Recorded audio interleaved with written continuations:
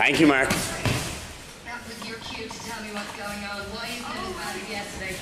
Yeah, well, I've got a leak in my bathroom. I know, yeah, it's one of those flat roofs and it's leaking, so, yeah, they're not made for this country. And where is it leaking into? Into your bathroom? It's actually leaking down the cords that you pull for the electric. Nice, Rob. Head off.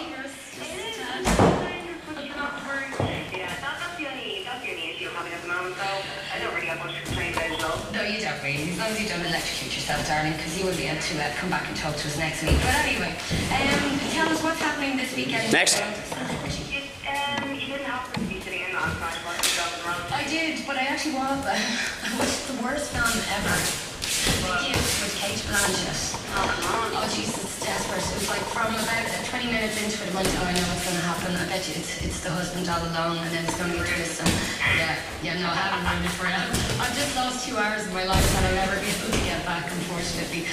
No, but I Good, Matt. Ross was back on the TV last night, wasn't it? Yeah, he had Kelly Brook on, and obviously she was trying to promote her new show. I think it's going to be on Living as the Dirty Dancing show. Okay. But anyway, he had her reenact the list from Dirty Dancing. Nice. Except he was lying on the floor. It was very bizarre thing to behold. So he was on the floor with her perched on his feet. Okay. She was on a little plane. But anyway, the big news is that we know she dumped Billy Vane twice. It was recently just last month. But now, to make him feel brilliant about himself, she's gone out with someone who's 20 years age, so that makes him 8 years younger than her. Ooh. Yeah, he's in England rugby ace named Danny. Nice.